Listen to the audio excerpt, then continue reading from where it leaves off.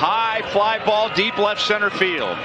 And Salvador Perez has the Royals' third two-run home run today.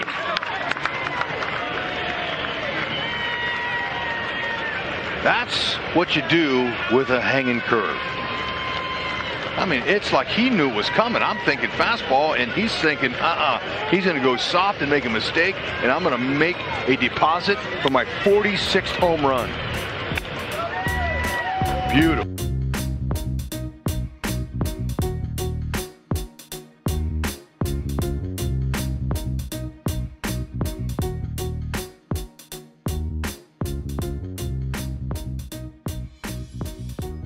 All right, guys, thank you very much. We're joined right now by Salvador Perez. He's getting all of his stuff ready. He's an expert because he does this all the time, visiting with us. No.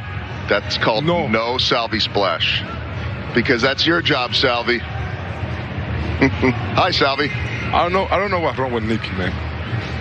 Oh, okay, come on, Nicky. Nicky's not out. Is he going to get you? Yeah, come on. Here we go. Come on.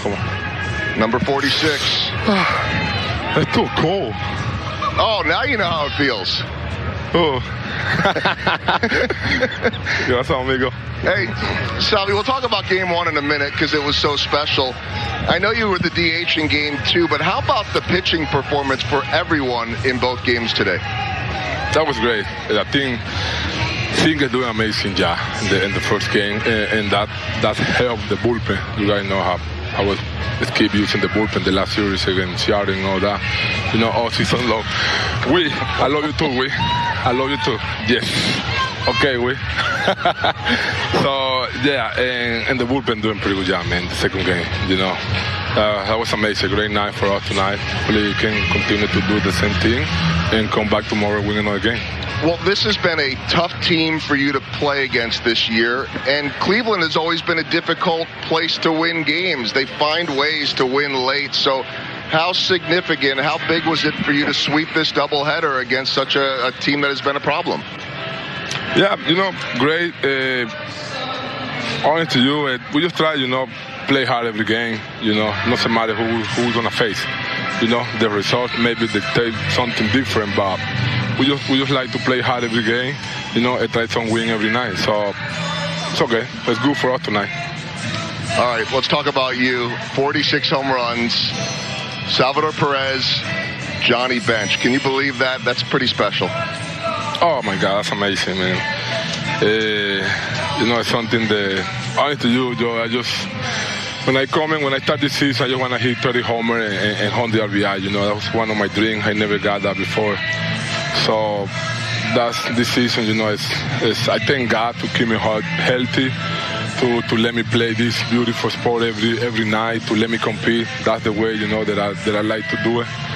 Every night, it has opportunity, you know. So I feel great, I feel amazing, you know, especially that we win that game. 30 and 100, but 46 and 115 is a little bit better. And now, I mean, now 49, 50 is a possibility. What would it mean for you to have the Royals single season record? And then if you can get to 50, you'd pass Eugenio Suarez for most home runs in the season by a Venezuelan. You know, seriously, I don't like to think about that because sometimes I put too much pressure to myself.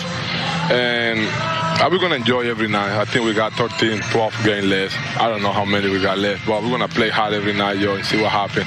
And what the thing you said about Johnny Bench, you know, I got the opportunity to make that guy a lot of time in the Gold Glove ceremony in New York. Amazing guy, great guy. He always like to play, you know, it's a Hall of Fame. So he's the best. Well, listen, I know for Ryan and for Hud, you know, you call Hud Loco, and for Monty and Fizz and all of our guys and all Royals fans, we're proud of you. Congratulations. We can't wait to see you back tomorrow. Thank you, amigo. To all the fans in Kansas City, I appreciate you guys for the support. My family, my wife, my mom, everybody. I love you guys. Thank you for everything. You cold right now? That feel okay? Everything bueno, amigo. Have a good night. We'll see you tomorrow. You too, amigo.